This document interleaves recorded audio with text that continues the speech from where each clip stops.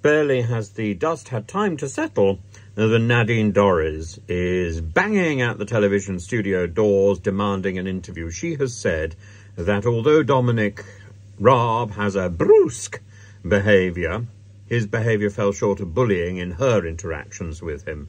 And she spoke on Talk TV and said that Dominic Raab lacked HR skills because of his training as a lawyer and because he's a completely ambitious, dedicated and focused individual. She said he's not the kind of bloke that you'd invite round for dinner parties. You're not going to make friends with him at work.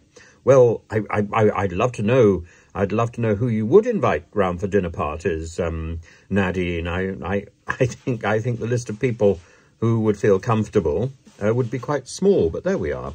And she said that civil servants who had worked with him, with whom she has worked, were absolutely fantastic, but not all departments had such good staff.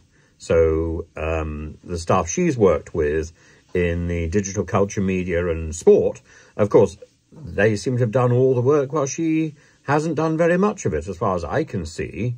She never answered any of the letters, and she doesn't seem to have produced very much actual legislation. So I think she got off rather lightly. Dominic Raab seems to be rather more demanding that there was something to show for his time in a ministry by the time he left. I don't think Nadine Dorries sets the same standards as Dominic Raab. But as Dominic Raab said, his standards are very high.